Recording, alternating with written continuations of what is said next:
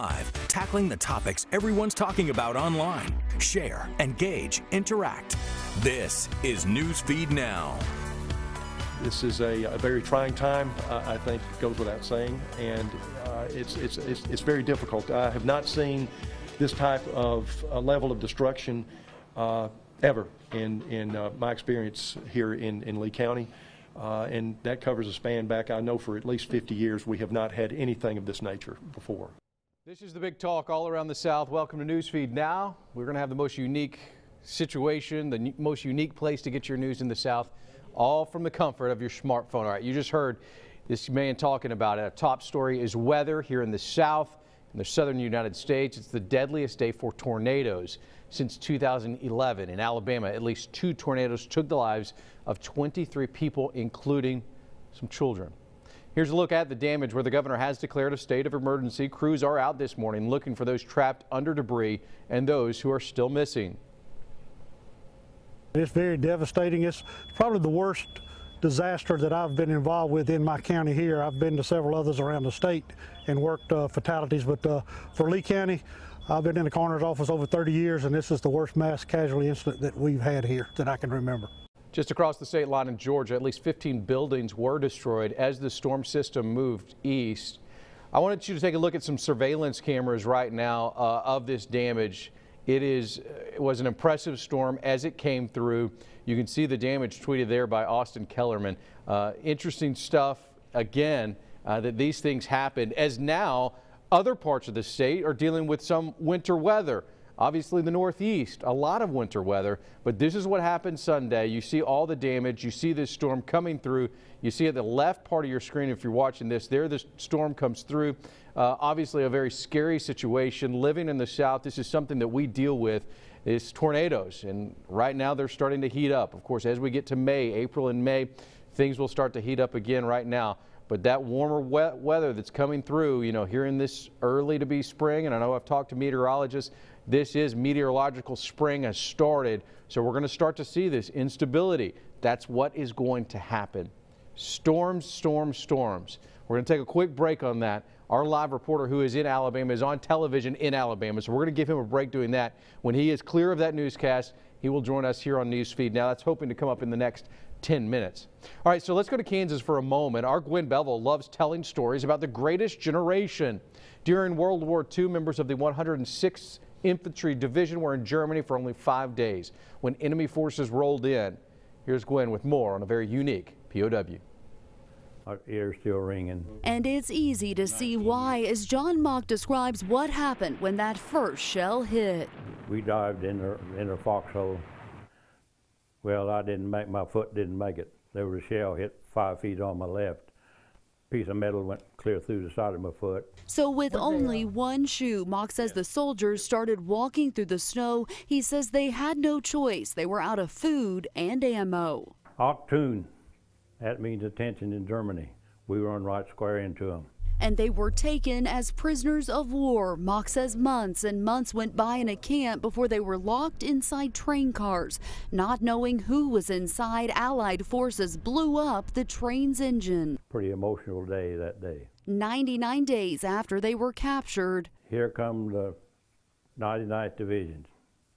Fattest GIs we'd ever seen. He says when they figured out who they had discovered, they called for every ambulance in the country. We were dirty, we were filthy, we hadn't shaved, we were 2 walking skeletons. Mock says many of the prisoners couldn't even walk. He weighed just 105 pounds. The inside of my trousers, the inside seam is white with lice eggs. I could count all my ribs. I didn't have a stomach. I could touch my finger and thumb around my arm. Mock says he was also wearing a torn-up German overcoat. Finally, we started speaking English, said we're Americans and we've been in a prisoner of war camp. Mock says the nurse then burst into tears. Here she come, bucket of warm water. Next time she had a brand new bar of soap, towel, wash rag, a razor, a metal mirror, and a brand new pair of pajamas. What she brought next, he still vividly remembers. She had a coffee cup full of sliced peaches. You cannot believe how good that tasted. The next day, as Mock was taken to a hospital in France, his family would receive a telegram. He was no longer missing in action. He'd been a prisoner and had finally been freed. And Mock says even after all these years, It seems like at night, why, I've got to go through the whole thing again. All right, Gwen joins us now. Gwen, you have been tackling these stories for some time for us here on Newsfeed Now, even though we've just started. We love coming up there to Kansas and talking about the greatest generation, those men and women who have fought for our country. One thing, you know, hearing him say Achtung and what it means, there had to be a lot of emotion in this, hearing from a man who was taken as a prisoner. It was incredibly emotional just sitting down talking to Mr. Mock. He mentioned that when that happened, when the Germans moved in, all they had, they were infantry, so all they had were their rifles. They had 8,000 German artillery pieces blasting them at that point when he talks about diving in the foxhole and trying to get to safety. They knew that they were going to be taken prisoner. I can't even imagine being in that situation. And he mentioned how the piece of metal shot straight through his foot when he was wounded. He was walking on that foot with no shoe and was taken prisoner of war with that injury. Talk to me about hope. How much hope did he have during that time? Obviously, he was lucky enough to make it out, and without a doubt, we salute him and we stand up for him for what he did for our country. But how much hope did he have? Did he ever lose hope? I don't know that he ever lost hope, but he did tell me there were a lot of times they talked about how they were not going to make it out of that prisoner of war camp alive. He also talked about how the Germans who overlooked them during that time were either too old to be in the Army or too young to be in the Army. He said the guards did not torture them. He said that they were actually hungry too. He said at that point there wasn't anyone over there who thought they were going to make it home or back to their loved ones alive. He did talk about one very emotional story. I've had a lot of viewers reach out since this story aired and talk about the fact that on Christmas, he remembers the guards passing a little tiny bottle of schnapps to each veteran.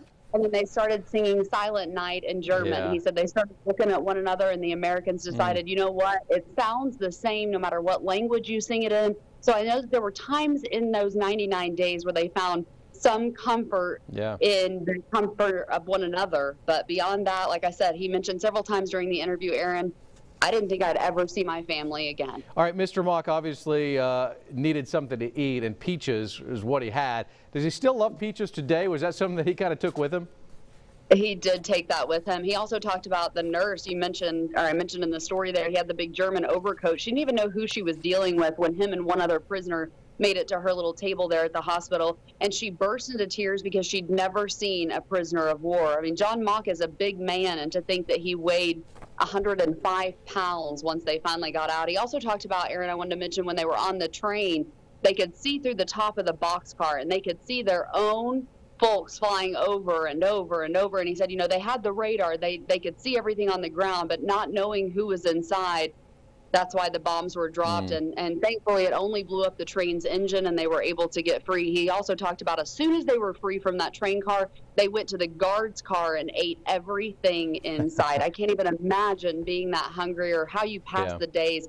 And he mentioned 99 days, and it was the 99th that saved them. Well deserved, without a doubt. We thank him for his service. He made this country what it is today. Gwen, thank you so much. Live for us there in Wichita, Kansas. We appreciate that. All right, so now let's get back to our top story. Weather is a big concern. I'm taking a look at Twitter right now and searching Alabama tornado, and some of the images that you see, Tim, here on that second computer are just unbelievable. This is a fire department picture here on the screen from, looks like Eufaula, Alabama. These images are just something else. Again, we know 2 tornadoes came through Alabama, several more through Georgia. It is the big topic all around the United States. Of course, it's cold right now in a lot of parts of the South, but before it got cold, the deadly tornadoes hit Alabama. Kaylee Hartong has more on what's left behind and the work still left to do. A series of deadly tornadoes ripping through Alabama and Georgia, leveling homes and causing catastrophic damage across both states. Houses completely destroyed, homes just basically just slabs left where once stood a home. The tornadoes are the deadliest in years, with authorities telling reporters they expect the death toll to rise. The path of destruction tearing through Lee County, Alabama. Officials say one tornado appears to have traveled for several miles on the ground in one community, destroying nearly everything in a half-mile wide path and sending dozens of people to the hospital with very serious injuries. I wouldn't wish this on anybody. This just came on so quick and changed so many lives that, I mean, it's really sickening to watch. Neighborhood after neighborhood in this Georgia town leveled. Roofs torn off the tops of houses. Trees uprooted and blocking streets. Cell phone towers knocked down. This whole area right here is pretty much just gone. Looking out over this way, which is mostly trees, it just looks like toothpicks broke just all through there. This porch, the only thing still standing from this home. Contents of one residence, we know for a fact was located over 1,000 yards away. So we've got a very wide storm track that went through the area. Families gathering anything they could find in the rubble to take with them to safety. These families have lost everything they have. In the midst of the chaos, some families reuniting with their pets. Is that your baby? And their loved ones. Oh, that's a sweet reunion, isn't it, right there? Granny's okay. Granny's okay. Kaylee, thanks. At least a dozen tornadoes hit this area, widespread destruction. President Donald Trump tweeted out about the storm, saying to the great people of Alabama and surrounding areas, please be careful and safe. This is one thing here in this business, when tornadoes hit, we instantly go into any mode we can to get as much information. Number one, meteorologists, I'm going to kind of give you an inside look at what our news organizations do. I've been a part of several tornadoes, had to cover several tornadoes. And our meteorologists, first and foremost, they're going into forecasting mode, but they're also going into save you mode, right? So they're going to be on TV, they're going to be on your smartphone, they're going to be on social media, and they're trying to give you information to save. Once it hits like this, then it's our job as journalists to go out into the field and show you these things, and in some cases, help reunite you. And it's very difficult, and again, I've been out in the field and I've seen these things over and over again, too many times to be honest with you. But there are also the stories, like you just saw at the end of Kaylee's story there, where grandmothers are reunited, where they're hugging loved ones. I have a co-host here in Arkansas on a morning show that I do, and she was out in the middle of central Arkansas doing a tornado coverage, and she bent down and she found a photo. And she took this photo to someone and said, is this important to you? And it was so important. And those are the type of stories that we as journalists, from going to protecting you to going to help you. That's what we do. That's what we try to do. So, you know, as you look at tornadoes, this isn't all about just giving you as much information as possible. We're very direct in what we're trying to do here. And this was a big one. 23 people lost their lives, some being children, there in Alabama and Georgia. Recovery will continue without a doubt. That is something that's going to happen. And as we get more information about how big that tornado was, of course, we'll bring it to you. I'm stalling a little bit now because we lost our live reporter who is in the field there, who is actually at a place where people were coming to stay. He was at a shelter for those who were affected by this. Unfortunately, we're not going to be able to get to him, but no doubt our thoughts and prayers here on Newsfeed Now go out to those people in Alabama and Georgia. Shifting gears, this is going to be a tough shift for us, going from tornadoes to food, but in the South, food, it's important. We always want to know where we can go for the best of the best in grub. Memphis has the barbecue. Oddly enough, Springfield, Missouri is known for cashew chicken. I bet you didn't know that. And if you want mud bugs, aka crawfish, or as I call them, crawdaddies, you got to go down to Louisiana. But with this wild weather we've seen, this Cajun fare is getting more expensive. Chelsea Jones is boiling up this story. Crawfish are the bells of the boil in Louisiana. I love crawfish. I love everything about it.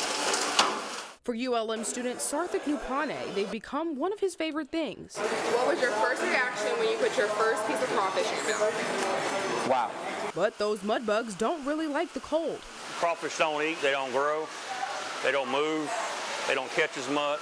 You can just hear the rain pour down outside of this crawfish joint. With all the rain the area has been experiencing and warmer temperatures moving in, you would think now you're boiling. But that's not the case. They can have all the rain they can get, but if the weather don't warm up, you don't get more sunshine, it's not going to change. It's a simple formula. Supply's low, demand's high, price is going to be high. In 2018, mud bug prices rose $1, and this season they're sitting near $6 a pound. But for crawfish lovers like Nupane, money isn't an object. Not really. It's crawfish. It's worth it. As he wraps up his last year in town, he only has one goal. This semester, I'm trying to get all the crawfish I could because I'm either moving to Nebraska or California, and I do not trust crawfish out of Louisiana. And he has one thing to take with him. So will you consider yourself a Louisiana boy now? I do not consider myself a Louisiana boy, but when it comes to food, yes. Proving despite the price and the weather, it's one staple that's here to stay. All right, Chelsea now joins us from Monroe, Louisiana. Chelsea, all right, so I would have thought that mud bugs would be in extremely, not only high demand, but there's plenty of them everywhere. How bad is this weather affecting the population of crawfish? Okay, so when I was speaking with Mr. Cormier, he was saying, I mean, you would think, like you said, that they would be in abundance. However, he told me that a lot of rain isn't really the best all the time. He gets his crawfish from South Louisiana, and he says that they're in need of some sun. You could do all the rain you want, but you're going to need some sun to yield the crop, a lot of crop. So he says supply has not been high, but the demand is always through the roof. Well, yeah, demand is not going to go anywhere. I've lived into the South much of my life, and everybody wants those crawfish. They want a crawfish boil. They want to make sure the potatoes are down there. They want the corn on the cob, the onions. They want it all, right? All right, so is there a difference? And let me ask you honestly, you're living in Louisiana. Is there a difference between the mud bugs you get there in Louisiana compared to Mississippi, Alabama, all the way down to Florida? Well, I'm going to say yes. Now, listen, I'm a crab girl. I'm from Maryland, so I don't know too much about the crawfish. But I will say, like you can hear from the guy in my package, you can't trust crawfish anywhere but Louisiana, okay? So it's best here in the boot. Now, I mean, you've eaten crawfish, right? Yes, I have eaten crawfish last season. All right, what are you doing with the head of the crawfish? What is it? You pinch the tail and suck the head? You pinch the tail to suck the head. Come on now, you should know this. You should know this. Steve, our man behind the camera, is going, what in the world here, Chelsea? You got to know these things if you're down in Louisiana.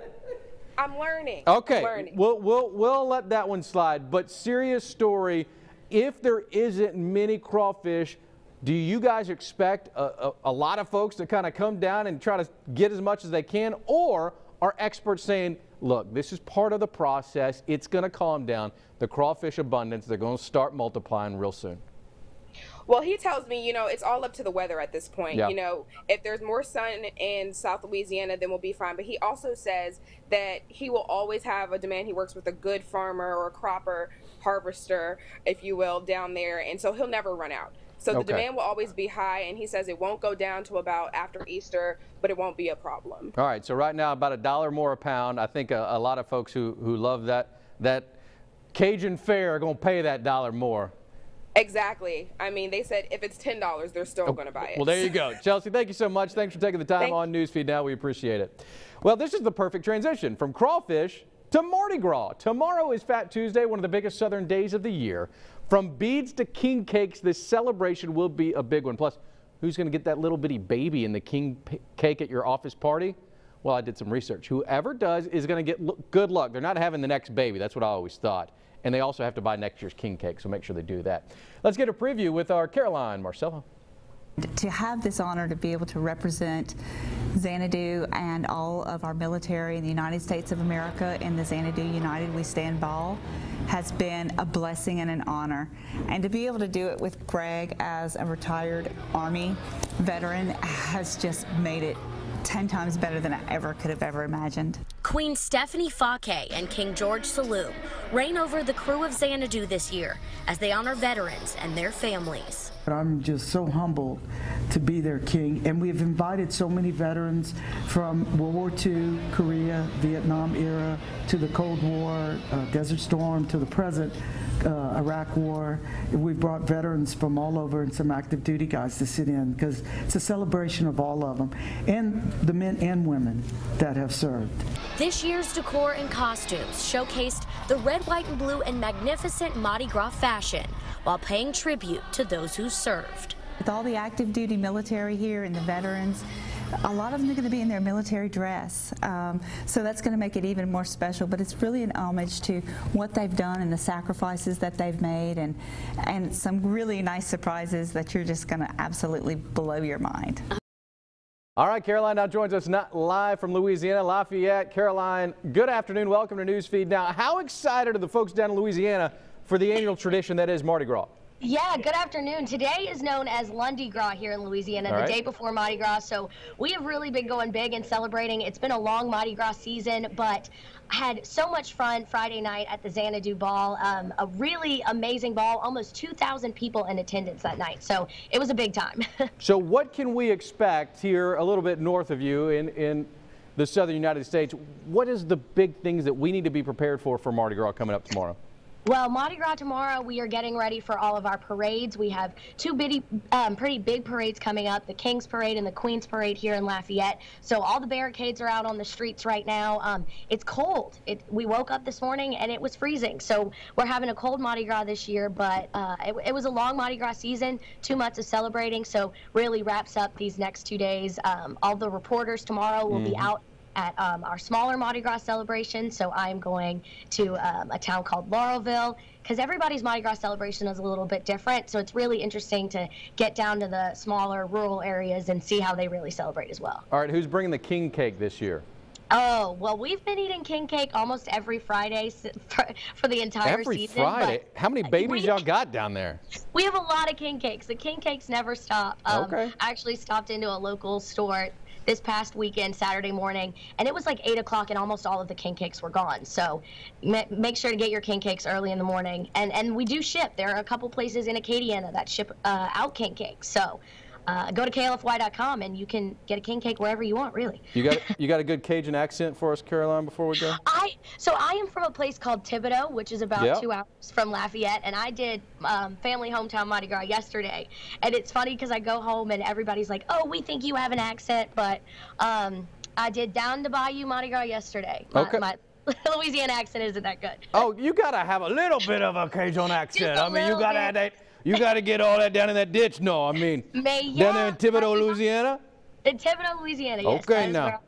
So I drove in this morning, 2-hour drive, but Mardi Gras is so fun. It's different everywhere and really family-oriented in a lot of places, which people don't get. Everybody thinks about Bourbon Street. Yeah. No Mardi Gras, but Mardi Gras really is a tradition here and one of my favorite times of the year. All right, Caroline, thank you so much. Thanks for taking the time here on Newsfeed. Happy Mardi Gras, y'all. All right, see you guys. All right, that's our show. Wraps it up for today. Tomorrow is Fat Tuesday. Go get your king cake and enjoy yourself. We'll have a big celebration right here on Newsfeed Now. Tomorrow, 11 o'clock. Tune in on your smartphone. See you then.